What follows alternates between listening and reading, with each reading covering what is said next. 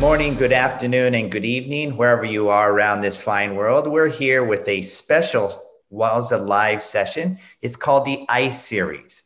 And I'm here with my co-host, Ram Barkai, the visionary and the founder of the International Ice Swimming Association, with another special guest, Dr. Otto Thanning, a renowned cardiac thoracic surgeon, channel swimmer, and cold water swimmer. Welcome, gentlemen. Thank you.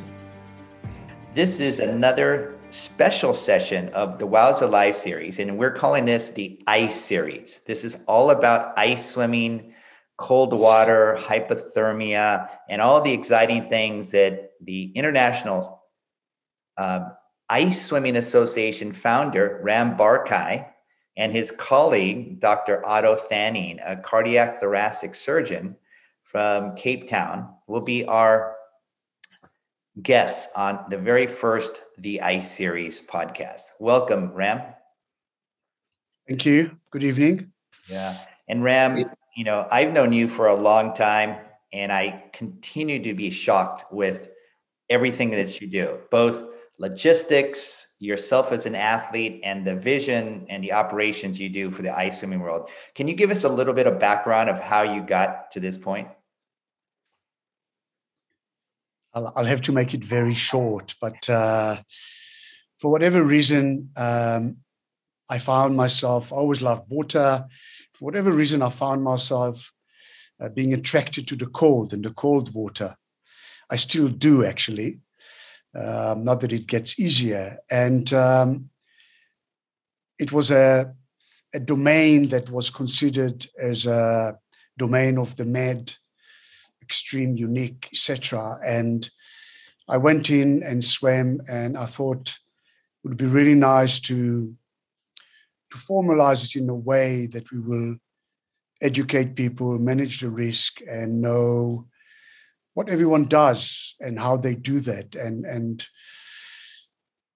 And we're still young, and I think we have a long way to go. And yeah, I think it's probably one of the reason Otto is here. Cold in Cape Town, cold water is very cold to our heart. Excuse the pun, you know, and it's something that if you're passionate about swimming in the ocean in Cape Town, you have to learn to deal with the cold. Otherwise, you swim indoors. So Otto will probably tell us about this more.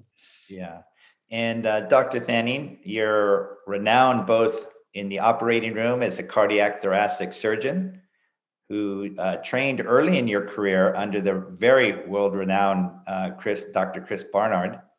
And but you're also a marathon swimmer, a channel swimmer, a cold water swimmer, and most recently a Robben Island swimmer. Again, congratulations. Could you give us a little bit of your background?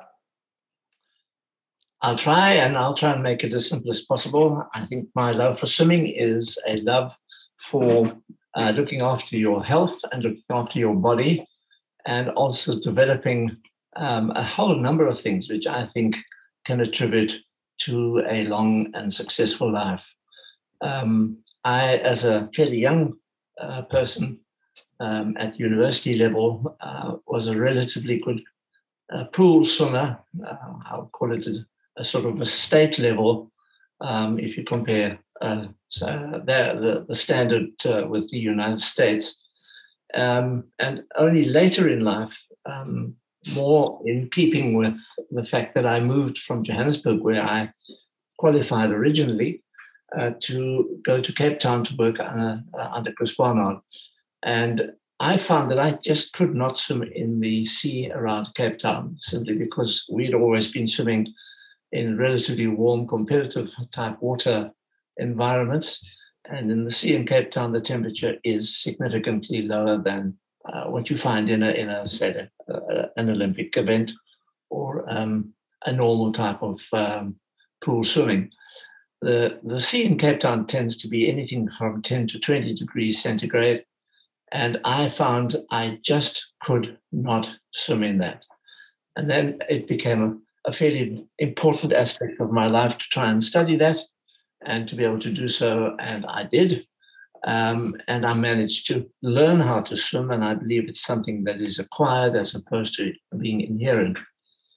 And as a background, I've been very fortunate to have swum along a number of significant swims, a lot of those in South Africa, English Channel, Gibraltar, and that's really rather irrelevant, because what I was hoping just to speak about was the dangers of cold water swimming and how one acclimatizes to cold water. So I'll just go plunging on with it, unless you want me to answer questions first. Otherwise, I'll answer the questions at the end. I know that Ram has put forward a few questions, which I'll be very delighted to try and answer. Yes. So we're talking about. Okay. Dr. Atheni, what I'd like to do before we jump into your explanation of what happens to the human body during hypothermia, Ram, could you describe to us what do you feel as a human when you walk into the cold water? There's a lot of us who we don't live in a place like Cape Town when the water temperature is so low, or many people who are listening swim in the pool, or many actually don't even get in the water altogether. But you, as an ice swimmer, what do you actually feel when you walk into the water? Well, the water in Cape Town is not ice water, so it is quite different when you swim in sub-5 or zero, sub-zero to the water in Cape Town. Yet there is a similarity. I think when you start swimming at temperatures of, I'll probably call it a 12, 11 and below, it's starting to get quite similar, because your time in the water you are aware that your time in the water is definitely limited. Obviously, some people can swim for a long time in 10, 11 degrees, some people less, but when we go into water of 17, 18, especially with this a little bit of sun on the back, you don't have that sensation, or you swim and you feel like, I can do this forever. Obviously, my shoulders pack up at some stage, but not the cold. The entry to the water is always a very tough one. And it took me a while to understand it, in the sense that, also if I say anything medically wrong, you'll have to correct me, but that the core body temperature at the end of the day, it doesn't matter how many ice baths or ice swim I do, my core body temperature always get back to my normal core body temperature. So I don't become a polar bear just by swimming a lot in cold water. It's just that I know, and my body knows how to handle it. So the entry to the water is always hard. When we swim in Cape Town, Camps Bay, usually, I know that the first 5-7 minutes, I get in, I put my head down, and I swim slowly until I regulate my breathing and my body adjusts to the cold. And it's never easy. Sometimes it's very hard, and sometimes it's easier, but it's never easy. For whatever reason, I kind of like that bite that the cold brings to my skin and my body. And I actually prefer the 12, 13 degrees to 15, 16, unless obviously you do a long swim, because at 12, 13, my skin kinds of go numb. So I don't really feel the cold anymore. I actually feel quite nice. At some stage, I start to feel cold inside, and also we'll talk about this. And I think for me personally, it's a huge mental thing for me. If I come to get into the water and I really don't feel like getting into the cold, the water is 11 degrees, can feel like -1. And when I feel fit and acclimatized, I can jump into 11, 12 degrees and it feels absolutely fine. You know, I just jump in and swim. And after a few minutes, I feel very comfortable. I know it is difficult for other people, and it's very difficult for me to understand how difficult it is to other people. I have seen people that obviously have a significant bioprene, which does act as a big advantage. There is no doubt in my mind. But when it comes to sub 5 degrees, close to zero, the natural body fats start to, from what I've seen, start to act less and less as an advantage. And I find myself as comfortable as some people with significantly body fat. It's never easy. That's all I can say. It's never easy. Some people hate it. Some people love it. Some people love and hate it, which is probably the majority. Thank you. Okay, Dr. Thanin. So explain physiologically what is happening here. This would be fascinating to learn.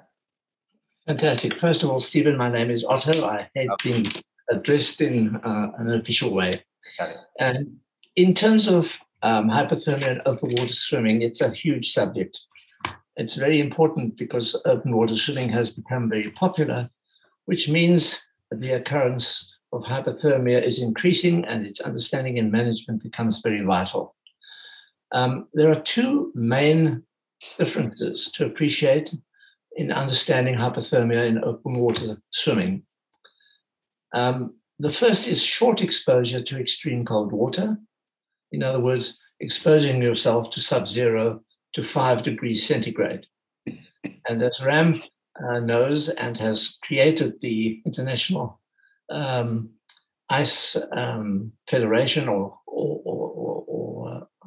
organization, in order to be a member of this, you have to swim at least, I think it's 1 kilometer or 1.5 kilometers in under 5 degrees centigrade. And I consider the exposure to extreme cold water completely different to prolonged exposure, which is the second of the two, to less cold water of anything from 10 to 18 degrees centigrade. And the difference, I will try and elucidate. Now, there's some very crazy concepts with regard to swimming in this very cold water. This is not a Photoshop. This is a guy skating on a frozen lake. And there's a guy who climbed into the water from a hole, which is over here. I don't know if you can see the arrow. And he's swimming underneath the guy who's skating. And I consider that remarkable. It's amazing, but it falls into the category of the first of the two hypothermic situations that I mentioned. And this is another one which is very interesting. It's a Russian lady who specializes in having a group of people cut a hole in the ice in Siberia. And then she swims with these beluga whales, and she does so completely naked. And I went through a huge number of pictures of her to try and get one that I thought would be appropriate to show, because she is stark naked. But what is not on this picture is the fact that she has 3 people in very thick anti-cold suits. They're heated, and they've got ancillary oxygen to give her or air to give her. So every now and then she indicates to them by waving her arms. They come forward and they give her air, and she has a few breaths, and then she continues swimming with her belugas. And that is remarkable. She is swimming in water that is essentially very close to zero. And the limit for this type of exposure, in my opinion, in anybody, is about 20 minutes. And the recovery is in many hours. And it's that period which has significant dangers. And that's what I would like to just briefly go through or touch on. This is another example. It's Lewis Pugh jumping off an ice shelf into water, which is obviously very close to zero. And it takes a very special type of ability to do both of these types of, shall we say, expositions. And I will try and go through that again. I think it's very important to realize that there's a major difference between controlled core temperatures in mammals as opposed to reptiles that do not control their temperature. It's generally accepted that early life forms on Earth were initiated in the sea, and creatures had very little control over their core temperatures. As land animals developed, there was a benefit to a regulated core temperature that allowed for further development of greater physical and brain activity. In other words, mammals developed more abilities than reptiles and were more successful. And what is interesting, I think, is that core temperatures in mammals vary significantly. Whales are very close to us, 36 degrees centigrade. We're 37. Cats and dogs are a bit higher. Goats are 39.5 and birds are up to 42. And those temperatures are regulated in those specific category of animals or humans. By regulated, I mean they aim to keep the temperature of their core at 30 in the man at 37 degrees centigrade. And why do we do that? Why do we regulate that temperature and not be like reptiles who will adopt the temperature of their environment, which could be anything from 0 up to something significant? And the reason for their regulation is that it confers a very big advantage in refining metabolic functions and thus development. All our enzymes function optimally at 37 degrees. And the enzymes are the things that manage our internal environment in terms of our digestion, muscle function, liver function, kidney function, and everything. And this is the basis for the evolutionary dominance of mammals over reptiles. It's also the basis for the massive, complex neurological development that has happened in Homo sapiens. But it comes with a cost, and that cost is a very high energy need. So how do we regulate temperature? Because regulated core temperature confers this massive advantage. The central blood temperature is assessed by receptors in some of the major arterial vessels.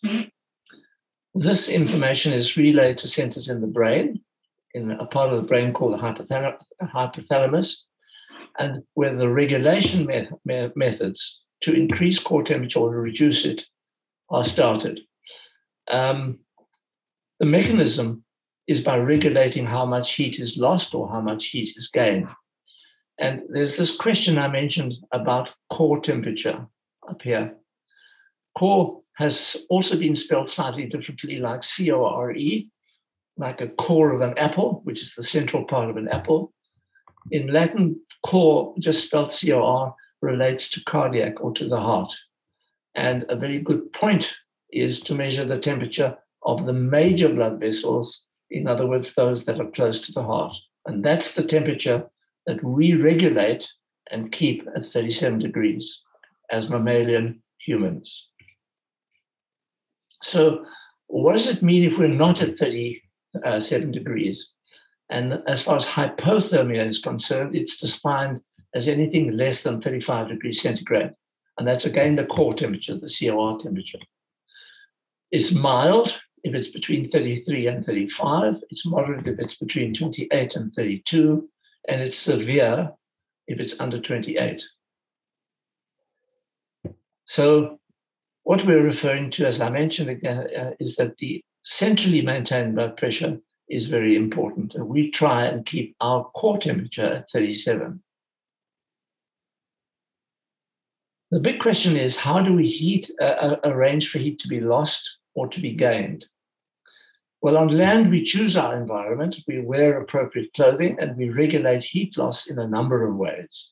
We regulate our metabolism, and all these things are done automatically. But in water, things are different. In water, heat loss, and that's on the left-hand side of the slide, is mainly by conduction. Conduction means the transference of heat from one object to another. So we tend to lose heat in water by the loss of our heat directly from the skin to the water. And what is important, if you compare water to air, if you stand naked in the air, in water you lose via conduction 20 times more than you do in air. We also lose heat by evaporation, by radiation and convection. Sorry, I'm going backwards. In terms of heat gain, that's on the other side of the equation, we gain heat mainly by metabolism.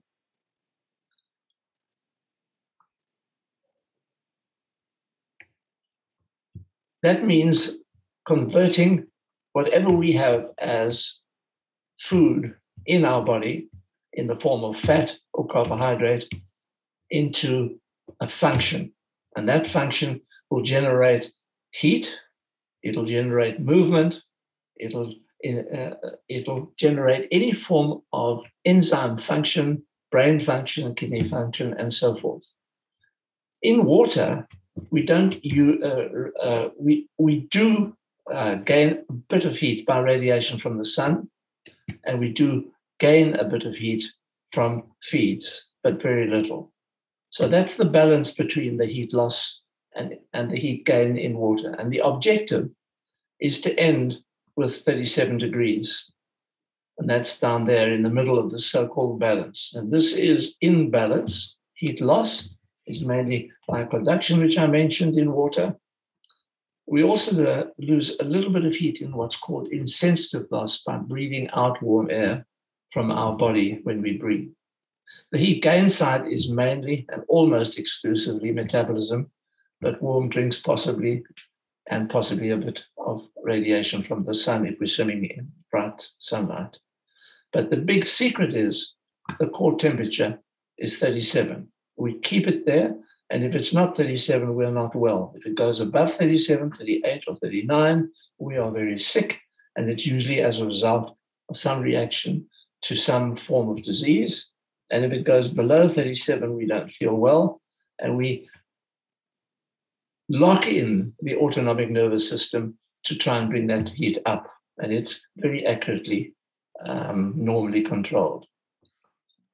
So the system that actually does this is the autonomic nervous system. Autonomic means automatic.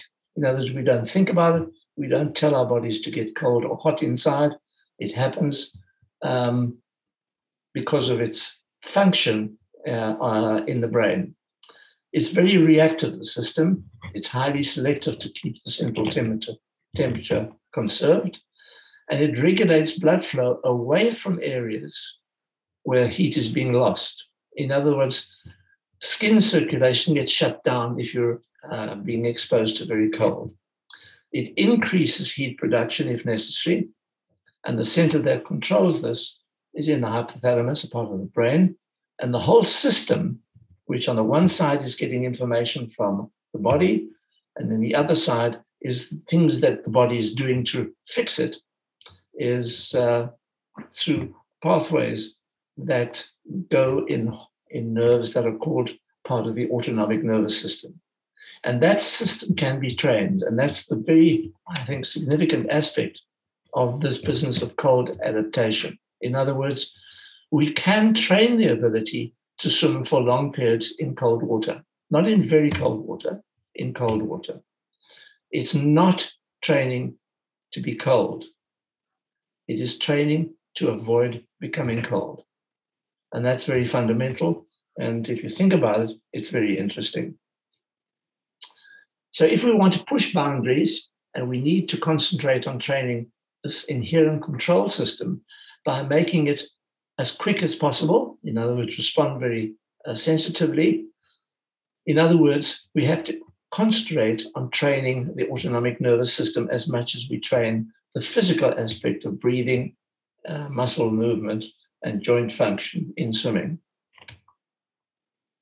I believe it's very important always to be very well informed on what you are aiming to become, how you're aiming to become cold adapted. And you must know what temperature you're training in and how you are progressing. And this is beautiful because it explains what you have to do. You've got to feel the temperature as this guy is doing, because if you don't, that's what's going to happen. You're going to go home cold.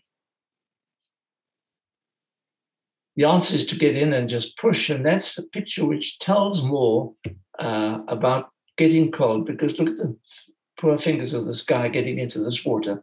He's reacting to the cold, but what he's really doing, he's just going to get in and push. This happens to be at Dover, and it's an attempt of getting into one of the training sessions. So how do we regulate this system of thermo management?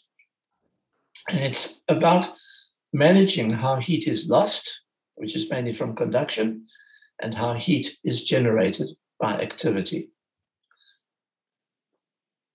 That's all the autonomic nervous system is about. It's a very fundamental aspect of life in humans or in mammals.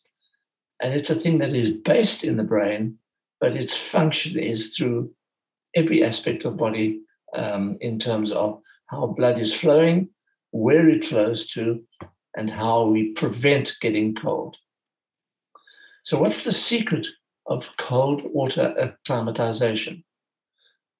The secret is to train the autonomic nervous system to react very quickly. And we should train it on a regular basis. And we must increase the time of cold exposure and decrease the degree of cold gradually. And if we constantly expose ourselves to that acclimatization, we learn to make the autonomic nervous system react quickly and properly.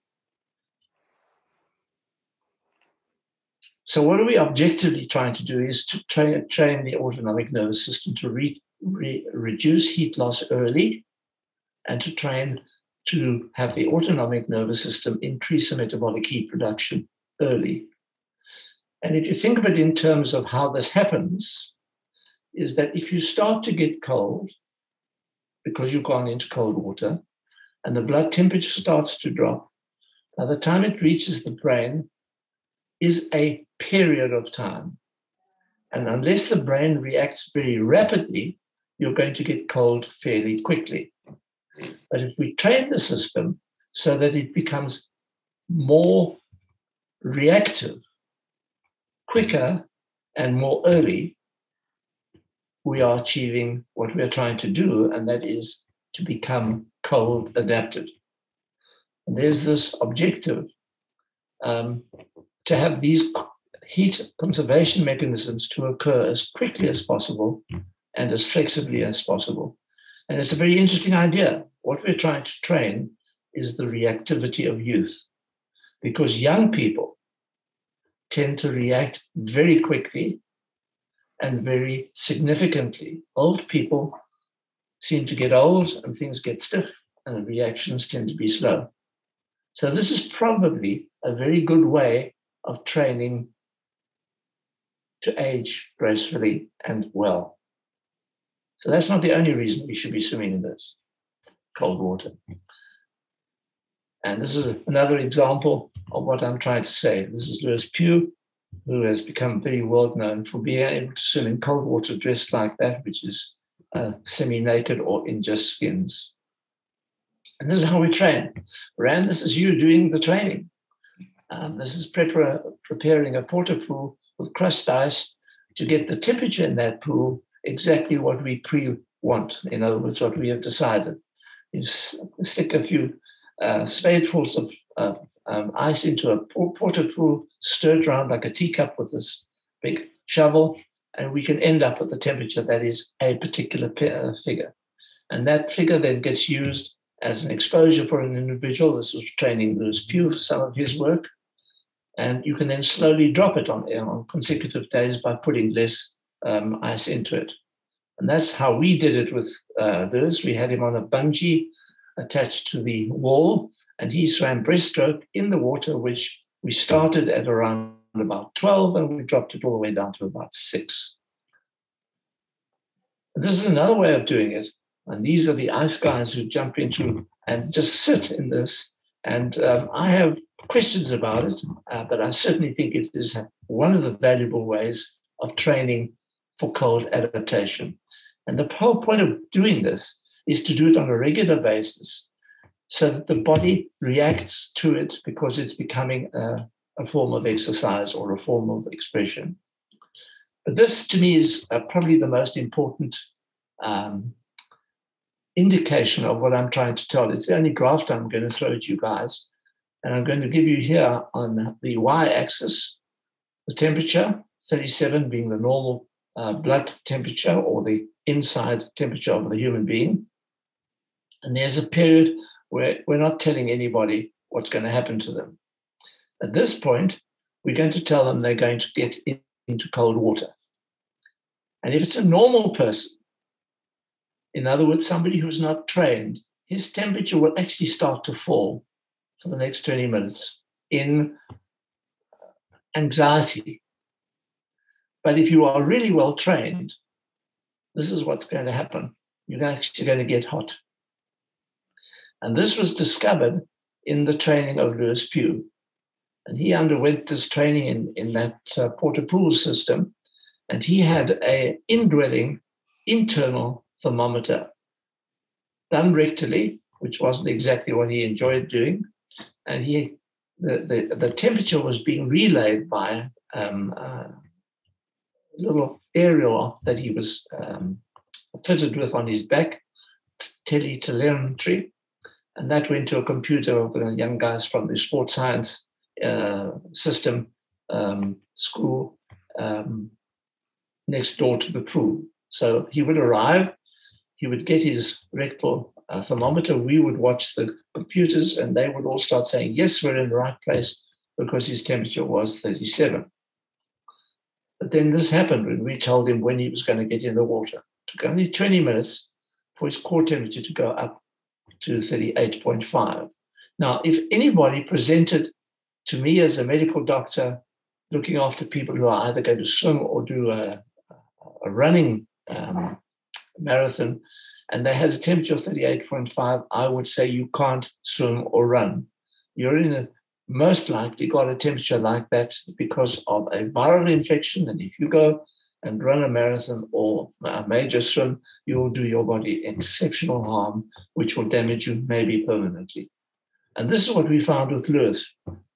In normal exposure to cold, 20 minutes before, during that time, he went up to 38.5, and he did it consecutively. The very first time we discussed at great length as to whether we should let him swim. We could find nothing wrong with him. Two of us took the decision. He got in the water and he swam perfectly well. And this is what happened to his temperature. It stayed up for quite a long time before it started to drop. And at the time that most normal people,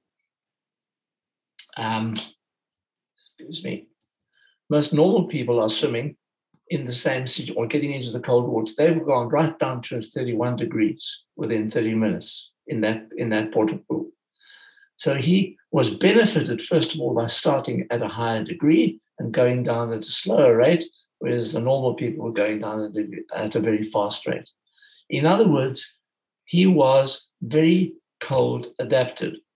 And he had this rather exceptional ability, which has now been found in other people, to actually become hyperthermic. In other words, he got a temperature before he got into the cold, which made his ability to last longer in very cold water.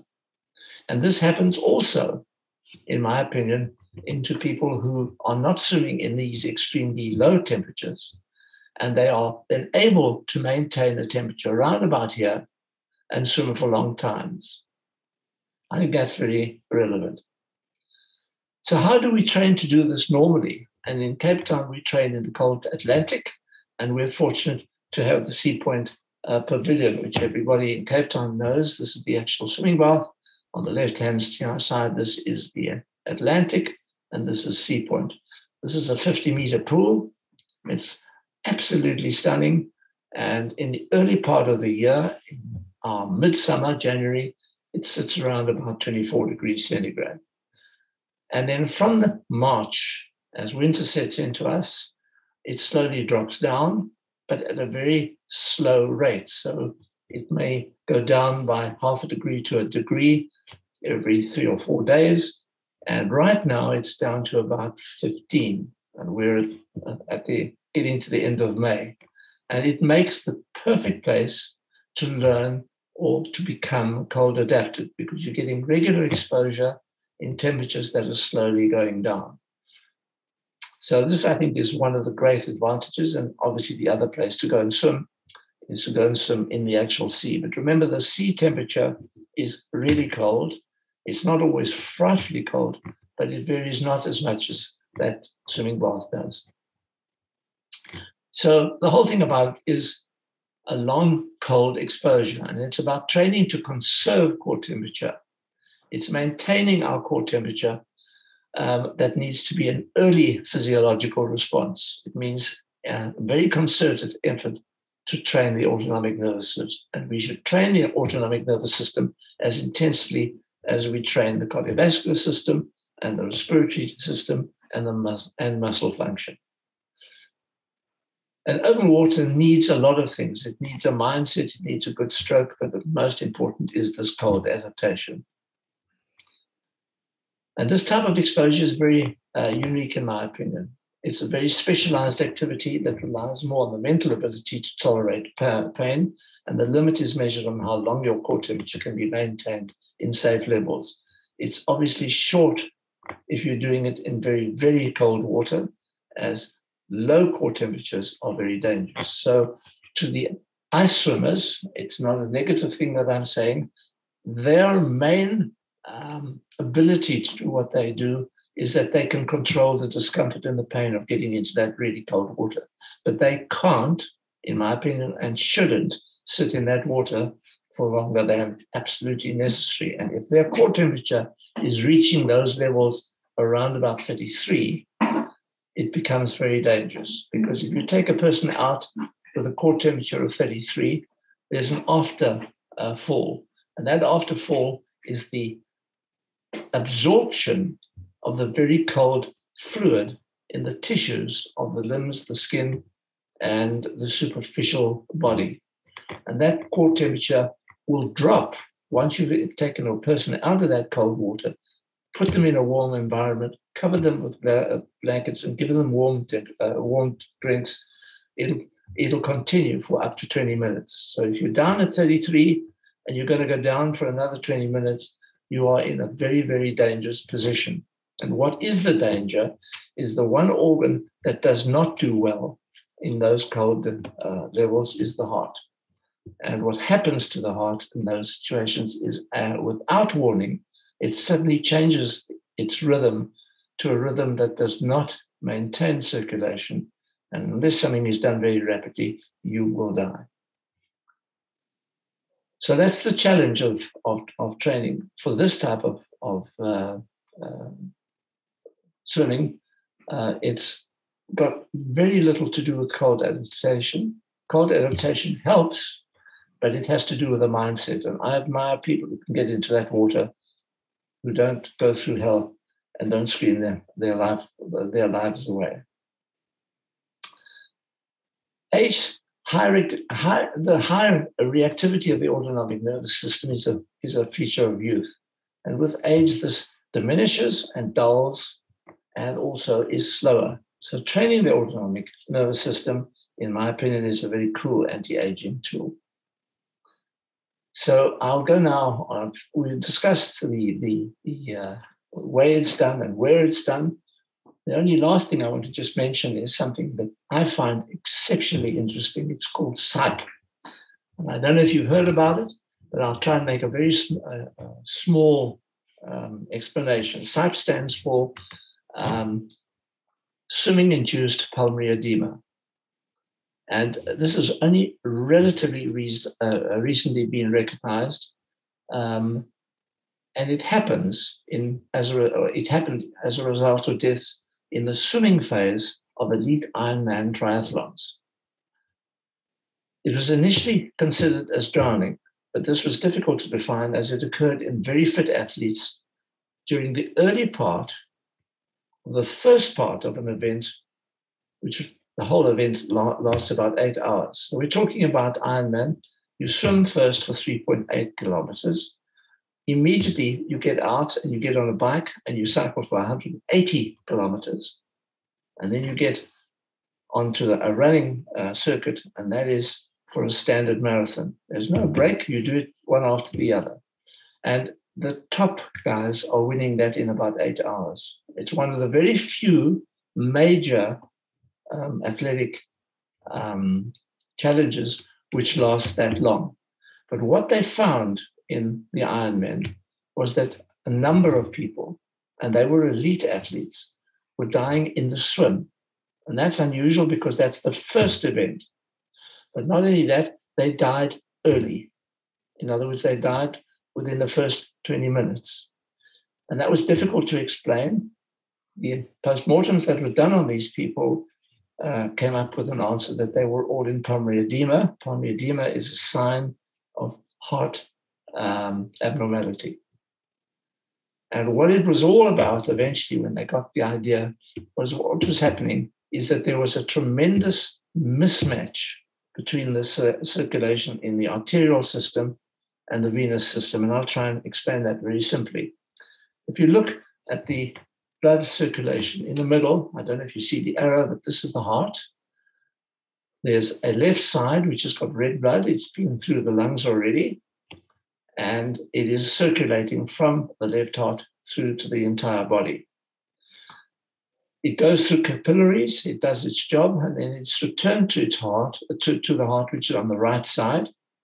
It then goes through the pulmonary circuit where it gets oxygenated and the whole thing starts all over again.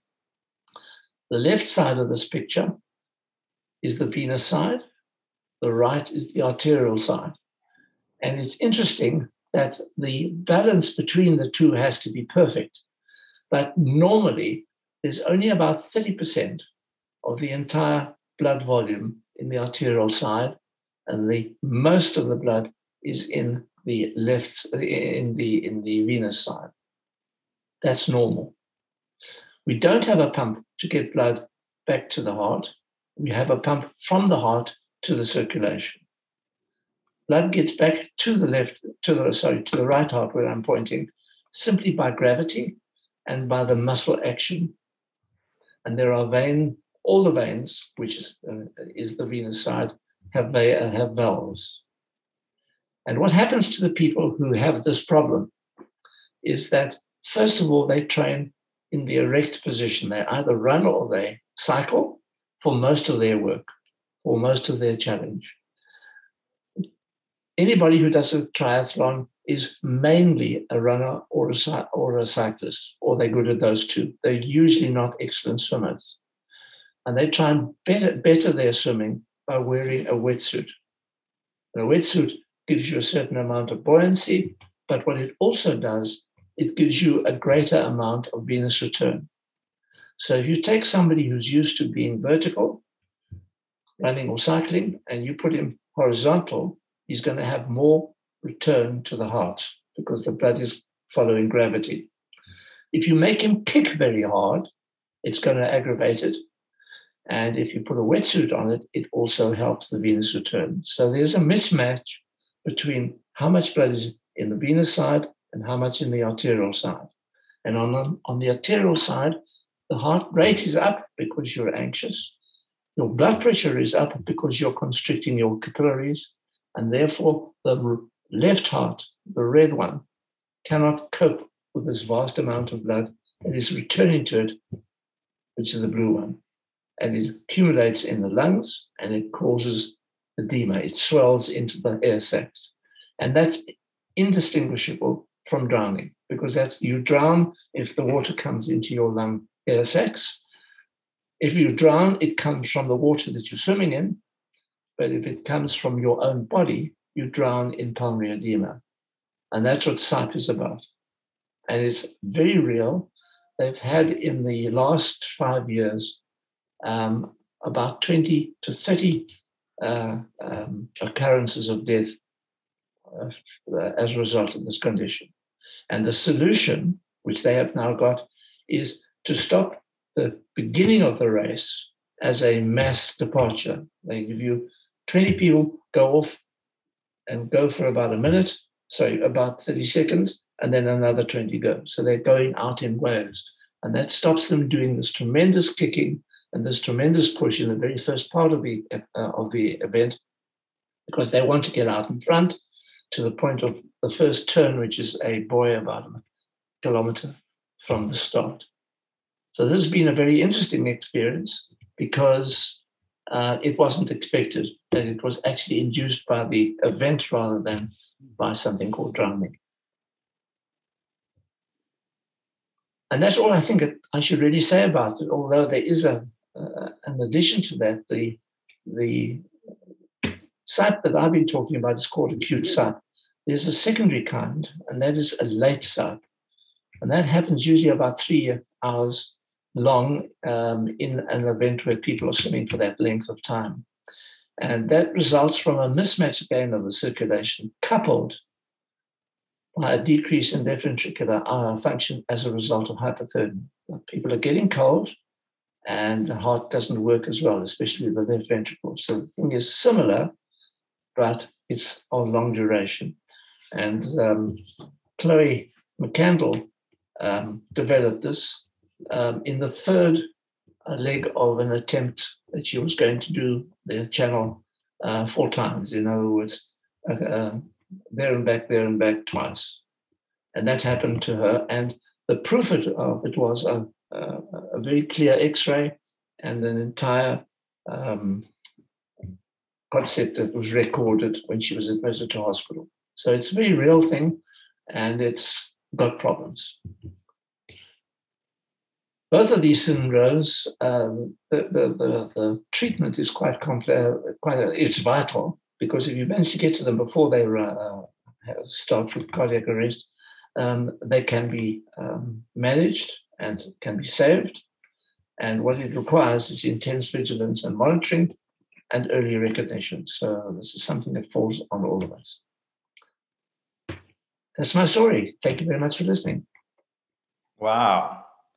Wow. I mean, I have a lot of questions, but I'm going to defer to Ram and go ahead and ask some questions. I have a few later. Interesting. Otto answered quite a few questions that I had in mind. It was very nice to see some pictures of the pavilion. I actually just came from the pavilion before the swim. I didn't see you there, Otto, today. I actually here for this. I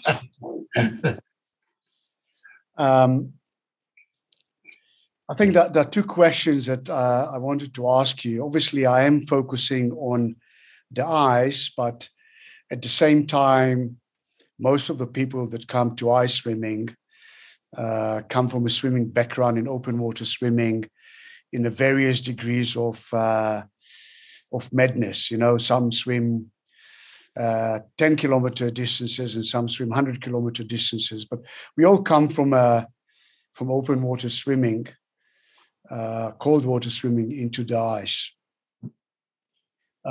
You mentioned that you wanted to ask a question about when you showed a picture of us sitting in the ice bath. Yes. Which is very interesting, because I also have some questions in my mind about the benefits of the ice bath. So what was the question you wanted to ask about the ice bath? No, I think it's more a statement. I mean, sitting in the ice bath is probably one of the ways of trying to get this adaptation going.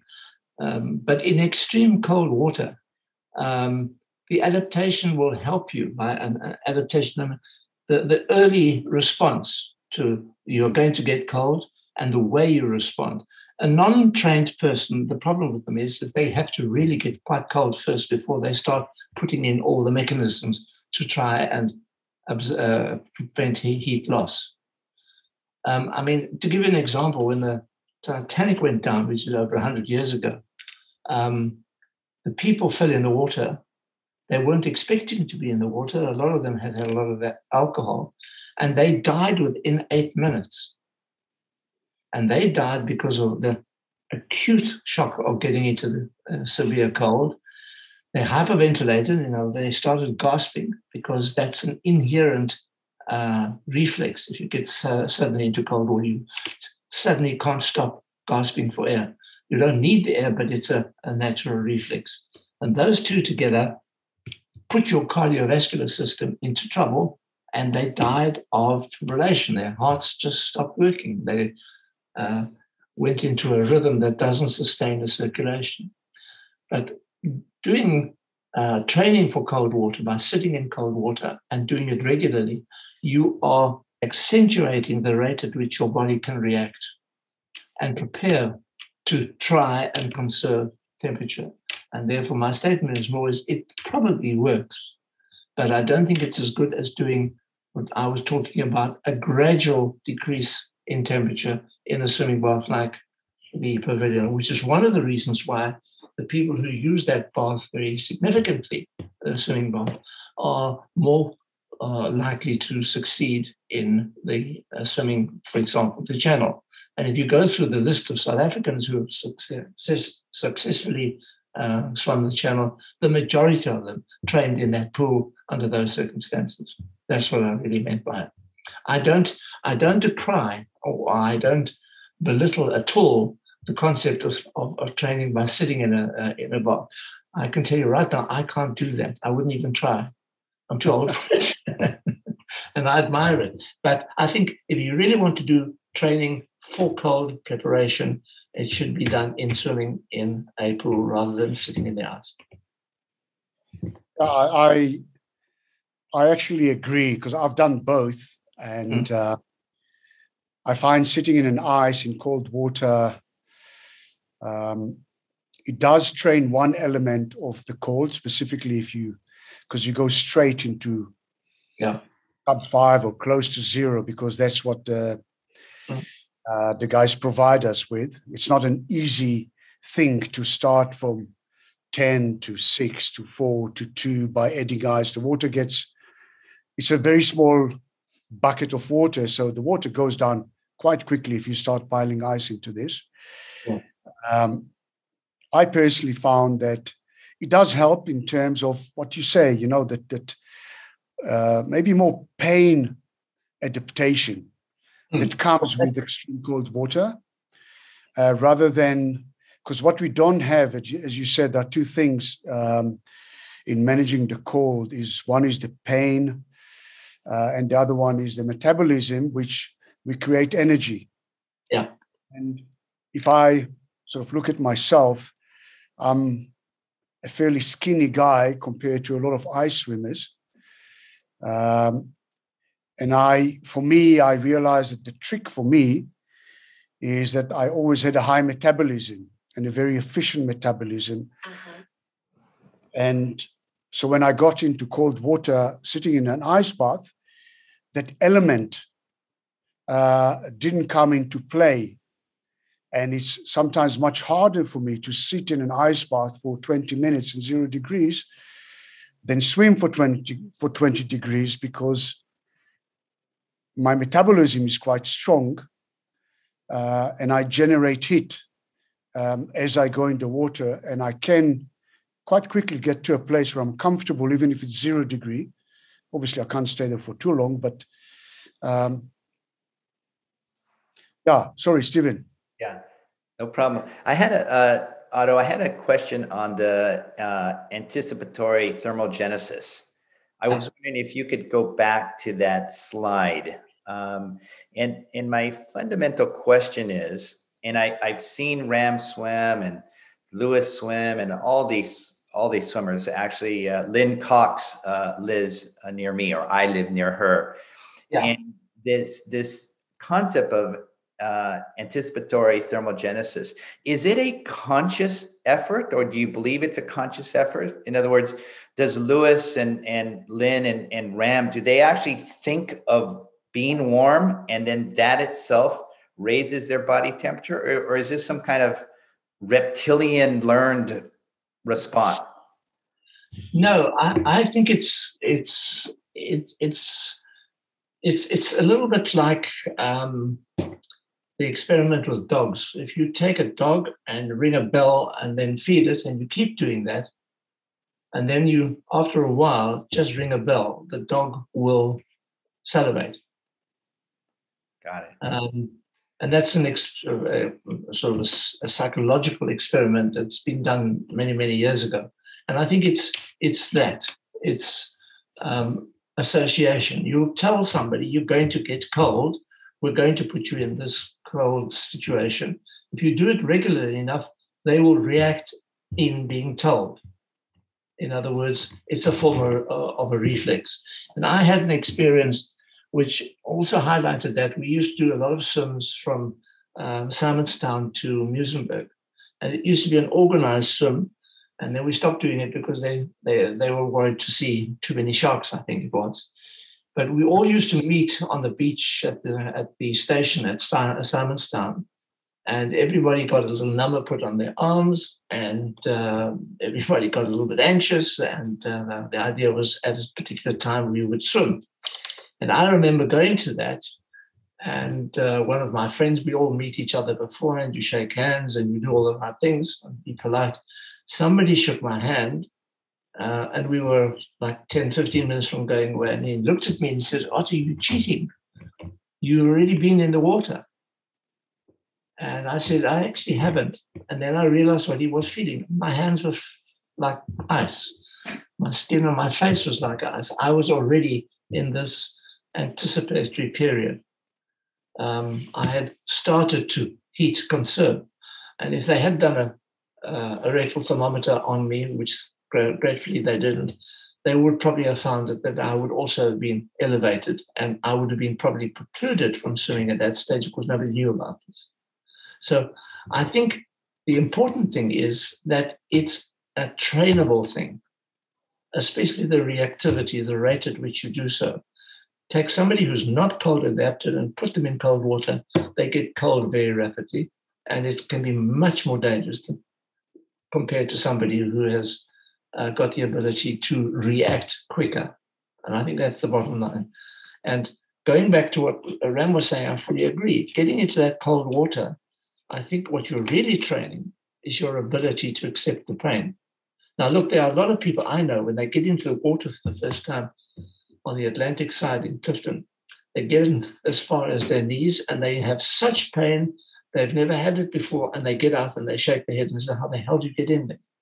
And I was in that very situation when I very first tried. I could not get in that water. It was so painful. And the training that I did was this business of protracted time or increasing time and decreasing temperature. And after a while, I could tolerate it because my mind said, "I'm not going to die. I'm going to learn to do something for the future." And I think that's what I trained. I trained my ability to tolerate discomfort. And I think that's what the sitting in a water bath does. I admire you guys. I wish I could do it. I can't.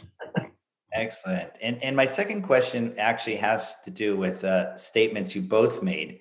And one, Ram mentioned the word bioprene or fat. Neoprene. And he said, it helps above 10, 11, 12 degrees Celsius. But when Ram and his colleagues who have more body fat than him get down below 5 degrees Celsius, Ram stated that that advantage didn't appear to be the case. Then I remember talking with Louis Pugh a while back, and he said, muscle is a greater insulator than fat. So those two things seem to be either consistent or inconsistent, depending on where you look. What is the right answer here? Stephen, I don't believe that muscle is a better insulator. First of all, we don't have that much of it. Okay. We have muscle, quite a lot, but we have a hell of a lot more fat. And a person who is really good at cold water tends to be, I wouldn't call them obese, but they are well padded. And there's no doubt that has got some thermal protection. I mean, what does a wetsuit do? An ordinary wetsuit. It's like a fat suit. That's what it does. The only difference is your fat is subjected to a circulation, which is controlled, whether you like it or not, by the autonomic nervous system. But there's no doubt that people who are slightly with an increased body fat percentage do better or easier to swim in cold water. Then it may not be better, but they can do it for longer. But a truly well-trained person who really is very well cold adapted doesn't really need that fat. And the fat's not going to help that much to make you swim better. It's a little bit more buoyant than muscle and bone. But if you really want to be able to swim well, you need muscle. Got it. So, okay. So, I mean, when I look at Ram Barkai, Henry Karma, Lewis Pugh, I mean, these are these are strong men. I would not call them overweight at all. And so that was a sort of you got the greatest male ice swimmers, Peter Stoichev. I mean, these are very, very strong men. Nobody would call them overweight, and yet they're doing all these things. So thank you very much for that answer. And then my last question actually has to do, and Ram, you have you have the world's best personal experiences with this, is it's rewarming. And you were mentioning SIPE, and where the venous flow overwhelms the arterial side of the body. And this idea of rewarming. So you're in this water, this very cold water, and you get out, and the next few hours are that risky section. What should we do? Ram, what do you do practically? And Otto, what should we look for if we're a volunteer or an assistant to someone who's doing ice swimming? What do we look for? What should we be aware of? That would be fascinating to learn. Do you want me to go ahead or Ram? Either one. Ram on the practical side, Otto on the medical, physiological side. I've got a question to Otto about this as well, so I'll start. I don't understand the recovery and the rewarming from a scientific point of view very well. I thought I did, and then Professor Tipton said that after drop is not what it is, and it's just a momentum of cooling down has a momentum until it gets to equilibrium and go up. It's not circulation. So we are going to ask him in, I think, the third episode about this. But I do have a lot of experience from personally and watching people. And I know that when you recover and you're going through that rewarming and the process of after drop, there are a few things that happened to me, and I'd be interested to hear Otto respond to that. There's obviously a physical element when you finish the swimming, and you feel nothing. You can walk on ice without anything for about a couple of minutes or before that after drop comes, and it just hits you really hard. And it takes me about 3 minutes maybe. And what I make sure is, as I get out, quickly to get dry, put warm clothes on, and get to a warm place that I feel safe and comfortable before it starts hitting me. And again, it's very different if it hits you after Sunday hot chocolate swim, which is sometimes a healthy shiver, to swimming a kilometer or a mile in 0 degrees when it hits you really hard. So for me, that's very important, that I'll calculate that period of time before my core temperatures start dropping, and it drops quickly. So I'm safe and warm, and I know I can manage it. The other thing that happens, which I've seen many times and experienced many times, is what's happening in the brain, Otto, when in the after drop. We all go through, aside from the cold, we all go through some kind of a very unpleasant trip, almost like a semi out of the body experience, which, if you've done it many times, you expect it, you wait for it, you almost kind of hold on to the roller coaster handles, ride it, because you know you're going to come out of this, if you're in safe environment, in a few minutes or 10 minutes. But I'm very interested to understand why does it happen to us that that suddenly we feel that loss of control experience, not just cold and pain, like out of the body experience, which is, for many, it's quite scary. I mean, I see it in people's eye that they kind of not sure where they are.